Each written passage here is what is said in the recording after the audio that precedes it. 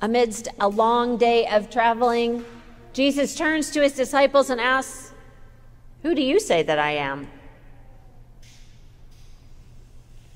Jesus is in the heyday of his ministry.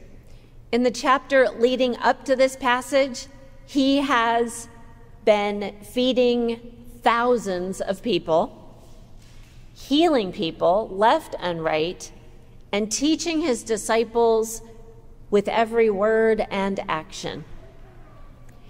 And now he and his entourage are headed on foot to Caesarea Philippi. And as they walk, he asks the disciples who the people say he is. And for that matter, who do his disciples say he is? Now, maybe Jesus is taking a moment to evaluate whether his ministry is having the desired effect on the people he meets.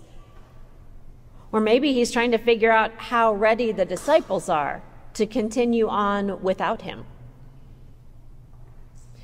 We can imagine a long silence just after Jesus asks, "Who do you say that I am?" It's like when the teacher says, "Everybody put away your books. This is a pop quiz." I kind of know the answer to this, but my mind just went blank. What if I give the wrong answer? Is there a right answer? If I pretend I'm vegetation, will I be invisible? Peter, never one to hesitate, follows his instincts, just like when he jumped out of the boat and walked on water momentarily to meet Jesus. Maybe he's going with his gut. Maybe he wants to reassure Jesus. Maybe he's been thinking about how to explain who Jesus is for weeks. Whatever the case, he jumps right in. "You are the Messiah." There, it's out. Messiah, or Christ, means anointed one. The Messiah is the long-awaited Savior of Israel, the one who will be anointed king by God. And according to Jewish teaching, this Messiah will restore God's holy and chosen people to their place of favor in the world. So for Peter to call Jesus the Messiah is huge. And with Peter's proclamation, two things happen.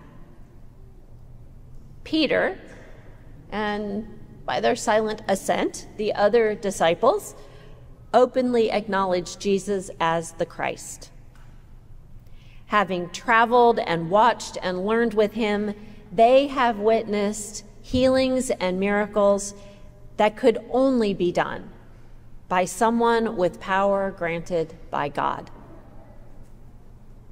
And second, Jesus begins to talk openly about what will happen to the Messiah. And for the first time in Mark, he gives details about his arrest, trial, execution, and resurrection.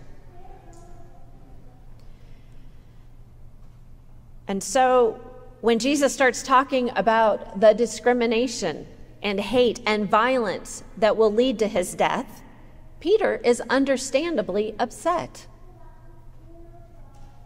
And when Peter challenges Jesus, Jesus in turn acknowledges the temptation of fear. The word Satan means tempter. Fear tempts us. Fear holds us back from trusting one another and from trusting God. And Jesus goes on to tell the entire gathered crowd how to follow him, how to be disciples of the living God. If any want to become my followers, let them deny themselves and take up their cross and follow me. Following Jesus means letting go of that fear that tempts and defines us, and taking up the cross of love as the guiding principle of all of our life. Letting go of our fear, of uncertainty, of losing ourselves and our accomplishments, of not getting enough love, forgiveness, recognition, and instead choosing to pick up the weighty lens of God's love to view ourselves, every person, and all creation.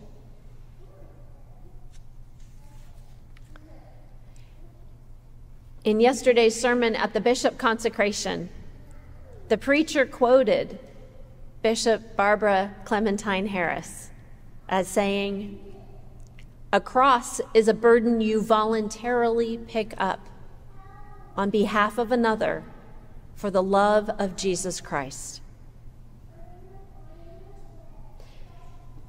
And she told us that Bishop Harris then went on to say, "A cross is something we can put down anytime. It is not something we are born with, nor is it a weight someone else puts on us that we cannot escape. We choose to pick up our cross because we know Jesus and because we want to proclaim his love with our actions." We each choose a different cross because our different life experiences and the wisdom we have from them inform the way that we know Jesus and his healing, welcoming, forgiving love. And sometimes the burden we carry for the sake of that love, our cross, changes because how we understand the importance of our faithful action in the world changes. To free our hands, our spirits, our bodies to pick up whatever our cross is, we must lay down the tempter's fear, doubt, and manipulation. Finding our own words to proclaim Jesus' love and how it changes our lives strengthens us to make that spiritual deep knee bend that we need to lift our cross. It's hard to explain Jesus in words that make sense in our everyday lives, lives which are for many of us filled with practical things like grocery lists and social media posts rather than theological ideas and words. It takes Peter-like courage to name our deepest convictions about Jesus and how our faith in God changes our lives. So here's a way to think about it. How would you describe Jesus to someone who'd never heard about him before? To a child or a friend or a stranger?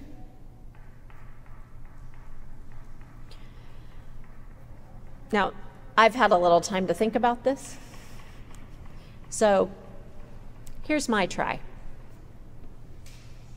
And it's a little longer than 30 seconds. Jesus is God's way of showing us how deeply God loves us, all people, and all creation. And Jesus reveals God's heart to us. God's heart aches with all who suffer with depression and addiction, abuse and bullying. God's heart is upset and angry when human beings fail to recognize the reflection of the holy in one another and instead resort to violence. God's heart is torn up in grief at the suffering of thousands, millions of people who fear for their lives and homes because of war and famine and natural disasters. And that very same heart loves us like an adoring parent, wanting the very best for us and always eager to embrace us with grace and forgiveness and love, no matter what we've done or said or how far away we went. And God's heart loves every person and all of creation, whether they believe in God or Jesus or not. I think Jesus came to show us what's possible when we surrender ourselves to God's love. Rather than give in to the threat of disease, Jesus healed. Rather than surrender people to demons, Jesus showed compassion. Rather than let people starve because there wasn't enough to go around, Jesus fed everyone who was hungry. Knowing the infinite power of love, Jesus refused to be satisfied or limited by the status quo and invites us to do the same. If Jesus' life and death show us how much God loves us, then Jesus' resurrection shows us that love is more powerful than hate or fear or even death. So taking up my cross means loving God's people, even when it's hard and I do it imperfectly. Taking up my cross means putting God's vision of justice for people and creation above my own desires. It means sacrificing my ego-driven goals to pay attention to God's slow and steady revelation of God's self in the world and community around me. Like I said, I've had a little time to think about it. But we don't have to it doesn't have to be a long explanation. Peter proclaimed his faith in just 4 words. It isn't a test. There's no wrong answer. And the first answer we give doesn't have to be our only or final answer. We simply need to be sure we can answer authentically for ourselves. Jesus doesn't ask us to confess who he is for his sake. He asks us for ours, that we might be caught up in, transformed, and filled with courage by the power of his love and life. Who do you say Jesus is?